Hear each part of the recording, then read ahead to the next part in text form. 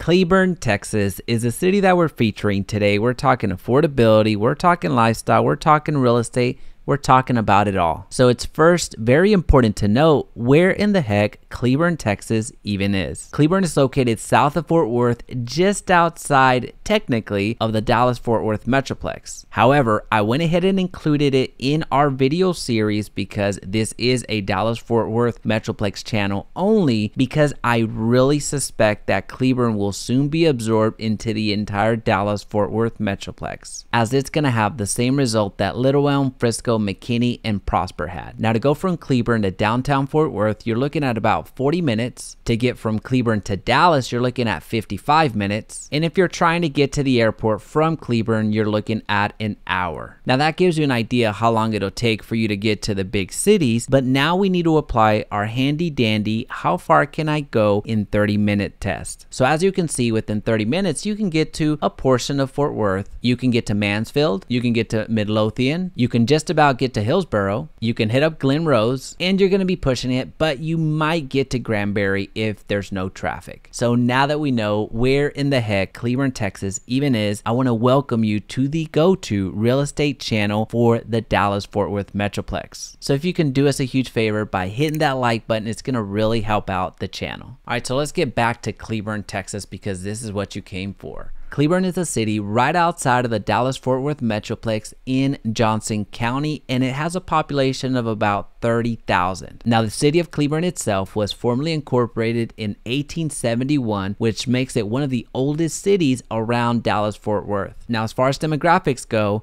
about 41% of Cleburne residents have a college education, 40% of the residents have children, and the average household has about 2.8 people in it. The average income is $64,000, and the average age is 36. All right, so far we've just been talking numbers, we've just been talking stats. However, I want to give you the authentic Cleburne. I want to share with you what actual residents are saying that are living in Cleburne right now. Now, a current resident had this to say: Cleburne is a nice place to live, not much to do when it comes to families with younger kids. The elementary schools are okay. The middle schools are getting renovated currently, so they should be improved in the next couple of years. The high school needs a lot of work, but so far it's pretty average. Overall, it's a calm place to live with little to no trouble. Another resident is saying the community is accepting and loving of everyone. There are a lot of events that go on and everyone loves going and participating in different things around town. Another resident says Cleburne, Texas has a lot to offer. There are plenty of food choices. If you want a bit of country and small town in one, Cleburne, Texas is the place to be. The schools have a great deal of awesome teachers, far enough from the big cities to not be overcome with people, but close enough that going isn't a very big deal. Another resident says Cleburne has its ups and downs. There is a wide variety of retail stores and restaurants. The people for the most part are very friendly. There's a beautiful state park and small lake for fishing, boating, and camping. The downside is there are areas of town that are not too clean. I would love to see an improvement on cleanup initiatives throughout the town with higher standards. And the last resident we'll feature today says the town is fairly quiet. It is out of the major cities, but not too far that you can't go out and do stuff. Since it is further from the bigger cities like Fort Worth or Dallas, there's not as many people. The housing is a lot cheaper compared to cities north of here. There isn't much to do in this town. Great for raising children though. Now, just so you know how I pick the reviews, I try to go down the middle. There's people that absolutely say everything is perfect with Cleburne, and there are people over here on the other side that absolutely want to see the city burn. So I try to go towards the center, so there's something that you can get from the actual reviews outside of everything is perfect or everything sucks. That's how I go about it. All right, so now let's talk about the park situation, because you might be wanting to go to the park because that's the type of person that you are, or you might want to take your kids there. That's also pretty awesome. Or you might have some pets that you need to walk. So as you can see, when it comes to parks, you have options. Now, what we're going to do is we're going to highlight and feature a few of the more common parks out there that are actually rated above a 4.5 on Google. All right, so first let's check out Hewlin Park.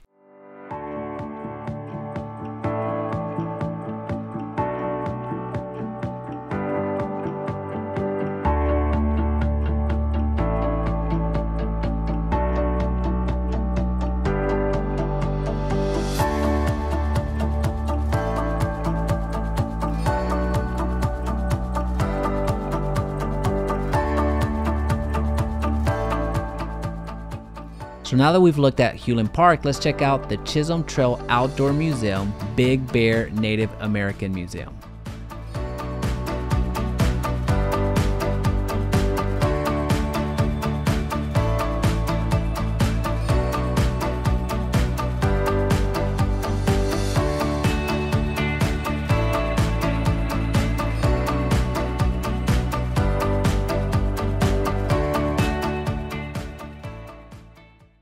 Now, when it comes to schools, I'm just going to share with you where they're located within the city. Now, it's your responsibility to do the research on if this is a school system that you want to be a part of. I'll leave some helpful resources down below, but for our purposes today, I just want to highlight all of the schools that are in Cleburne. We have Cleburne High School, Santa Fe Elementary School, Irving Elementary School, Cook Elementary School, Marty Elementary School, Cleburne Christian Academy, A.D. Wheat Middle School, Girard Elementary School, Coleman Elementary School, Adams Elementary School, Lowell Smith Middle School, Kaufman Leadership Academy. All right, so now let's talk about one of the biggest expenses that you're going to have, which is your housing situation, real estate. What does that look like in Cleburne? The typical home value of homes in Cleburne is $251,000. This value is seasonally adjusted and only includes the middle price tier of homes. Cleburne home values have gone up 27% over the past year. Now, to give you an idea of what prices have been doing over the last 10 years, you can see the average price has just continued to climb and climb and climb to where the biggest inflection happened from 2021 to 2022. All right, so far, I've just thrown a lot of numbers at you. What I want to share with you right now is what those numbers actually look like. So what we're going to do is we're going to go to my website and we're going to find Cleburne. Now, right off the bat, you can see that the historical price, the historical average that was actually a couple of months ago has gone up, because right now what you're seeing is Cleburne, Texas has about 113 properties for sale, averaging $291,000. Well, the average price in Cleburne, according to Zillow, was $251,000 if you recall back a couple of minutes ago. So just make note of that. What we're going to do now, though, is we're going to look at the properties that are available today, and we're actually going to go at that average price point of $250,000. So we are, oops, not the minimum. We are going to go with homes that are in between these price ranges. So I'm going to cap it off at, actually, we'll do that. So up to $250,000. All right, so you see Cleburne in its full glory. You see the city of Cleburne, and as you can see, the homes that are available, you have some towards the east side, you have some towards the central, and you don't have as many here towards the bottom because they're a little bit higher price point, which we'll look at here shortly. So as you can see, these are the properties that you can purchase, and we're gonna go and feature a few of them today. So let's see which ones we want to look at. Just clicking through and making sure that they have some professional photography so we can get a good appreciation of what's going on. All right, so let's see, 225, 200, this one looks remodeled, $235,000 towards the central part of Cleburne.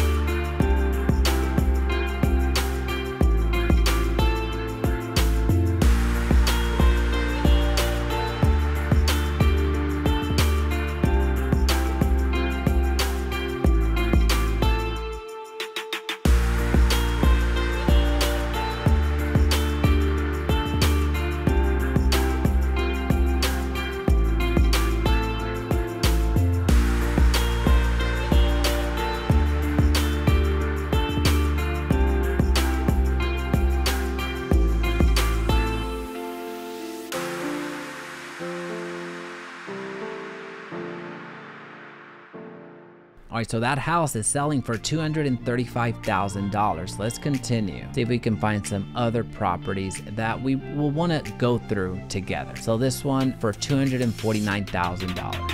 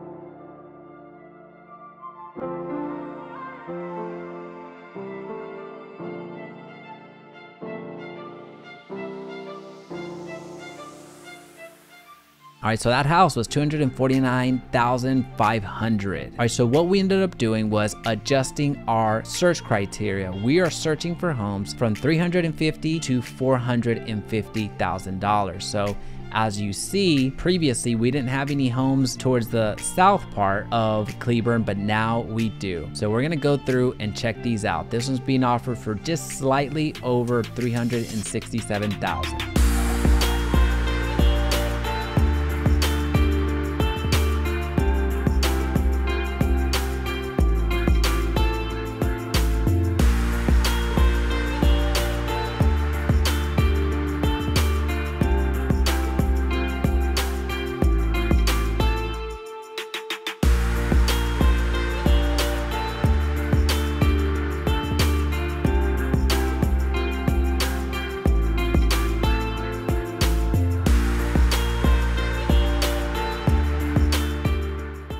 Now, as you probably noticed, that brings you a different style home. So again, this one's $367,000, which is $100,000 over what the average price was from Zillow from a couple of months ago. So let's check this one out at $389,000.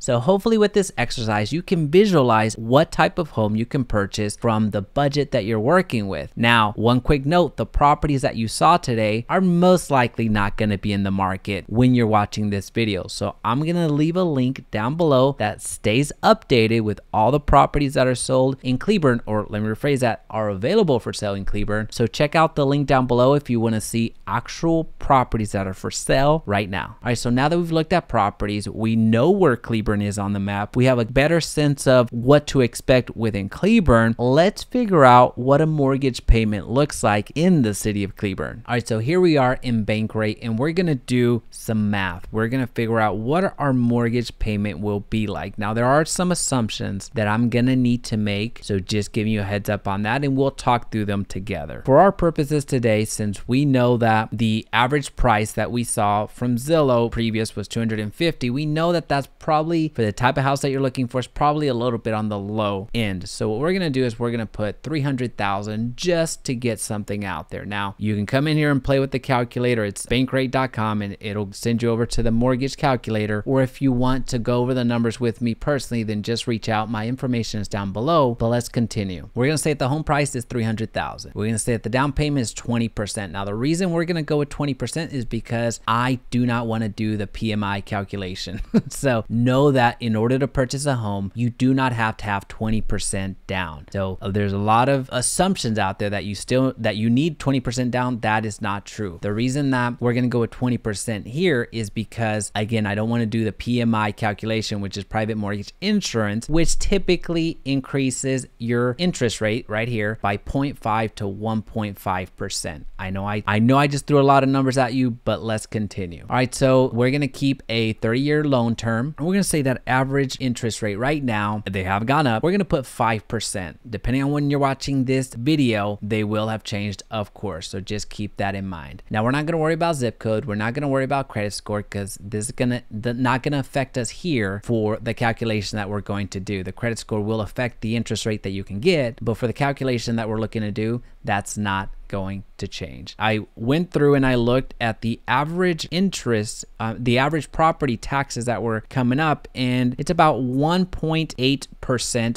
on average for the property taxes. So what we're gonna do is we're gonna multiply with our calculator 300,000 times 0.018. So again, all of the unexempted taxes is what I looked at on the MLS for Cleburne, and it was averaging about 1.8%. So that means that on property taxes alone, we're looking at $5,400 per year. We're going to divide that by 12 because we need the per month. That equates to $450 per month. Homeowners insurance, we're going to go with 200. Insurance premiums, they're all over the board. So this is something that you're going to need to check with your insurance person, whoever that happens to be. If you need recommendations, let me know in the comment section or just reach out. But we're going to put homeowners insurance, a very safe number. It's most likely for this type of property, it's going to be actually less than $200, but we're just going to make that assumption. The PMI, we don't have to calculate it because we put 20% down. And as far as the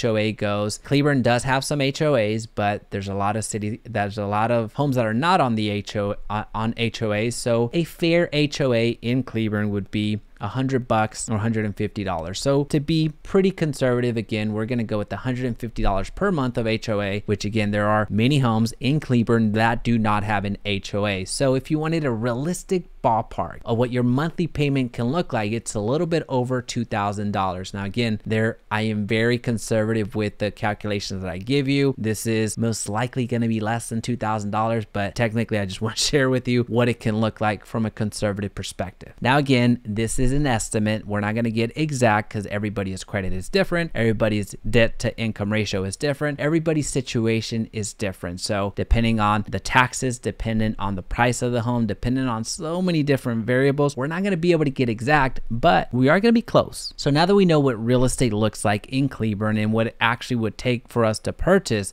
as well, let's look at the entire picture. Let's look at affordability, the cost of living in Cleburne itself. The median home price, which we've already seen different numbers, is roughly $241,000. The median rent is $757. The average energy bill is $168. The average phone bill is $179. The average gas price is $2.74. Now, quick note here, the gas has gone up drastically in the past couple of months. So as of right now, it's hovering around the $4 mark. So just as a heads up. Now, when it comes to food and grocery, we're looking at $3.09 for a loaf of bread, $1.80 for a gallon of milk, $1.68 for a carton of eggs, $3.11 for a bunch of bananas, and a hamburger is going to be $3.93. And on average, a doctor's visit is going to run $108. A dentist visit, we're looking at $92. Optometrist, $101. The average prescription costs $430, and a veterinary visit, $57.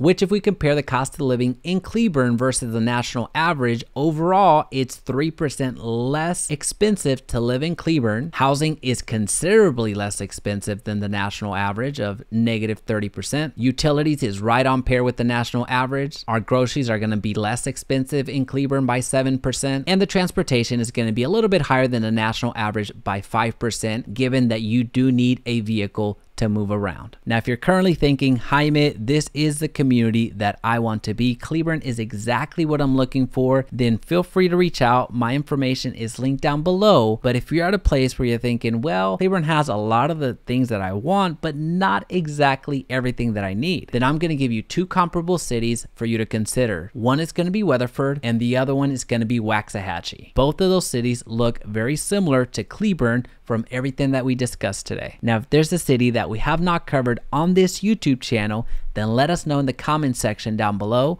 so we can feature it. And if you're looking to make money or save money in your next real estate transaction, then feel free to reach out.